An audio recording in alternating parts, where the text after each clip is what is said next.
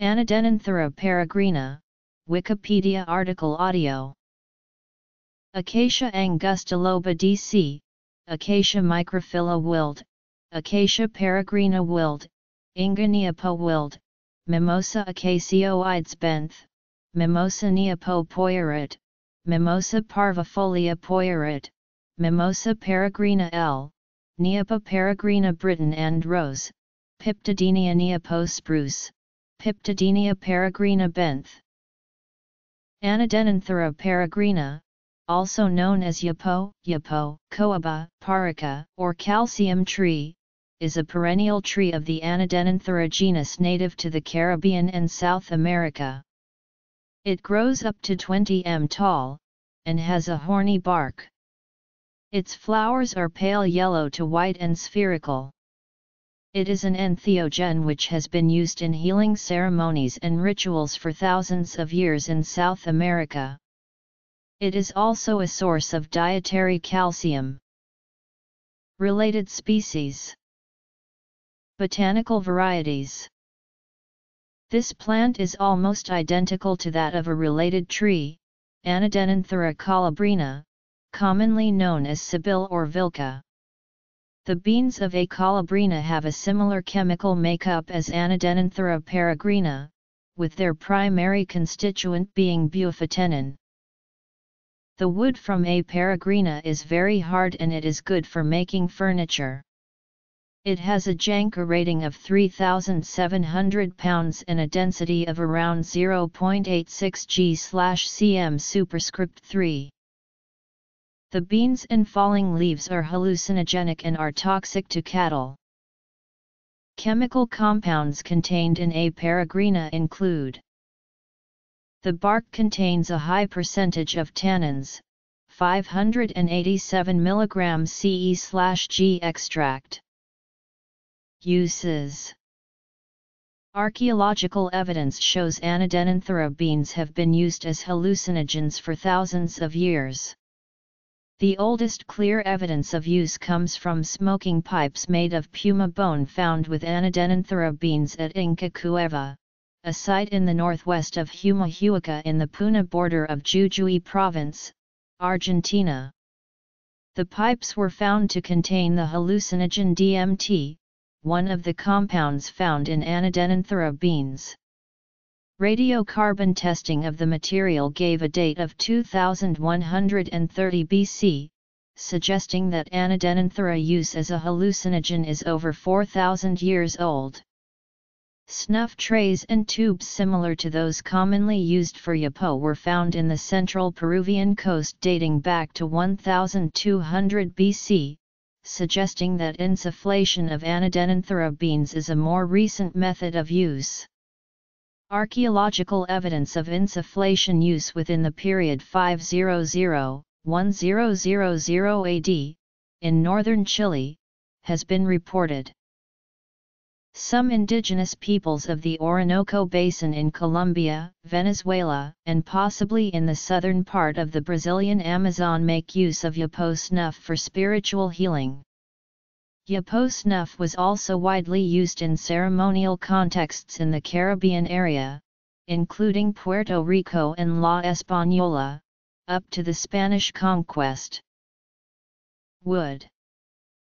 Yapo snuff is usually blown into the user's nostrils by another person through bamboo tubes or sometimes snuffed by the user using bird bone tubes. Blowing is more effective as this method allows more powder to enter the nose and is said to be less irritating. In some areas the unprocessed ground beans are snuffed or smoked, producing a much weaker effect with stronger physical symptoms.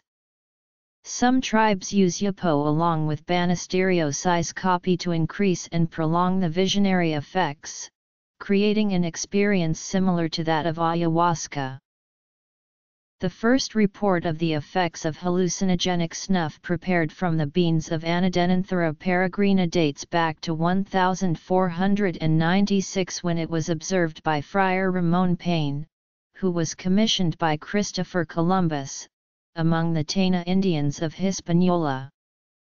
Payne's report was first published in 1511 in Martyr's Descriptions of the New World. The description of its effects reads in part, "This coaba powder, described as an intoxicating herb, is so strong that those who take it lose consciousness. When the stupefying action begins to wane, the arms and legs become loose and the head droops. It is administered with a cane about 1 foot long, which they introduce one end of in the nose and the other in the powder and draw it into themselves through the nose. It worked quickly because, almost immediately they believe they see the room turn upside down and men walking with their heads downwards.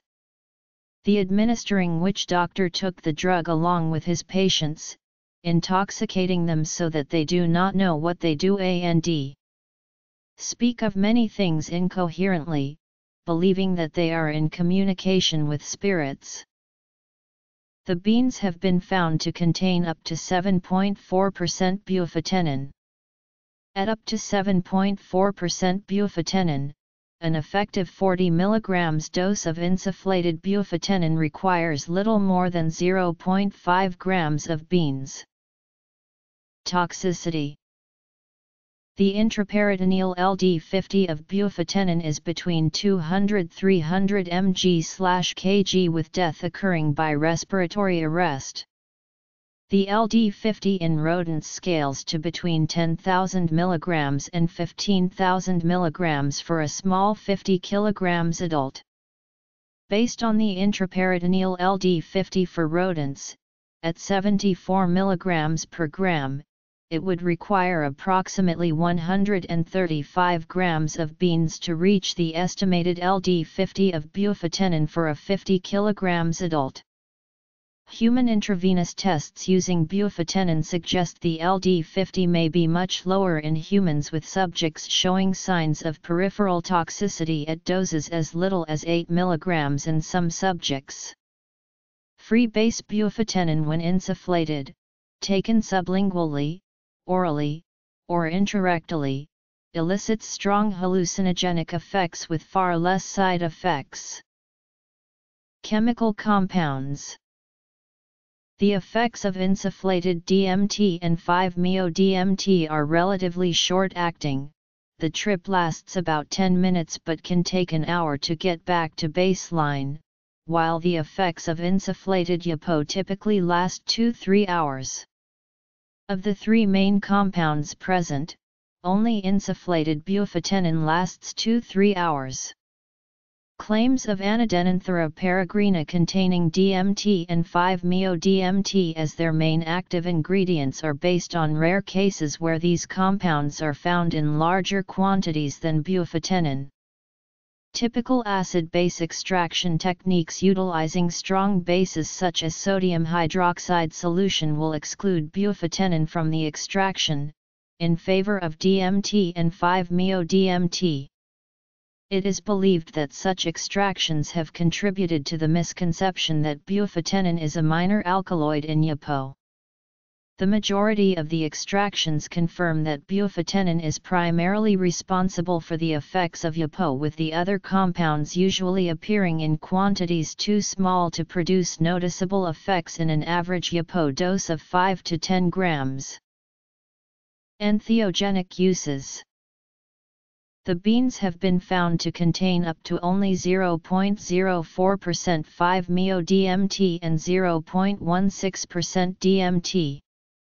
The leaves and bark also contain small amounts of DMT, 5-MeO-DMT, and related compounds. At up to 0.04% 5-MeO-DMT, an effective light 5 mg dose of insufflated 5-MeO-DMT would require over 12 grams of beans. It would be extremely difficult to insufflate such a quantity, as tolerance would likely develop before the 12-gram nasal intake could be completed. Individual sensitivity to 5-MeO-DMT varies. It has been documented that the threshold dose in some individuals is as much as 10 mg insufflated, requiring over 24 grams of beans for an effective dose of 5-MeO-DMT. Traditional usage. At up to 0.16% DMT, an effective 40 mg dose of insufflated DMT would require 25 grams or more. Because of its volume, it's likely to be impossible to insufflate the 25 grams of beans required to reach the active dose of DMT present in the beans. An extract of 25 grams of beans could contain up to 1,850 mg of bufotenin, a potentially dangerous dose. With insufflated freebase bufotenin, the maximum published safe dose used has been 100 mg. Unlike bufotenin, both DMT and 5-MeO-DMT are relatively unstable and begin to degrade rather quickly. Schultz and colleagues examined a 120-year-old bean collection and found 0.6% bufotenin with no DMT or 5-MeO-DMT present at all. They also examined a batch of beans that contained all three compounds when fresh, but found only bufotenin in the beans after only 2 years of storage. When taken orally by some tribes in South America, small amounts are often combined with alcoholic chichas. 29 moderate doses are unpleasant, producing nausea and vomiting. The beans were a main ingredient in bilkatori, an oral purge medicine used to induce ritual vomiting once a month. Large amounts are not usually consumed orally, as many tribes believe oral use is dangerous. Some South American tribes have been documented to use various bean preparations along with Banisteriopsis caapi, an herb containing maues. Typically Banisteriopsis caapi is chewed in the mouth while the Anadenanthera beans are snuffed or smoked. Occasionally Banisteriopsis caapi is found mixed in with the snuff. Moderate amounts of Banisteriopsis caapi will effectively double the potency of the Anadenanthera beans. Larger amounts of Banisteriopsis caapi will not only double the potency of Anadenanthera beans but also alter the quality of the experience, producing a more relaxed dreamy effect, with possible increased nausea.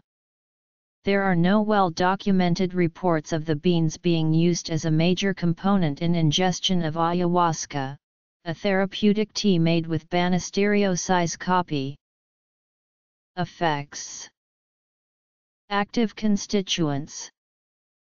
2,9-dimethyltryptamine plant, 2-methyltryptamine plant, 5-MeO-DMT bark, bean, 5-methoxy-N-methyltryptamine bark, bufotenin plant beans, bufotenin, oxide fruit, beans, catechol plant, leucoanthocyanin plant, leucopelargonidol plant, DMT fruit, beans, pods, bark, DMT, oxide fruit, methyltryptamine bark, orientin leaf, sapinarentin leaf, vitrine leaf. Bufotenin, dimethyltryptamine and 5-MeO-DMT. Oral usage. Use with maues.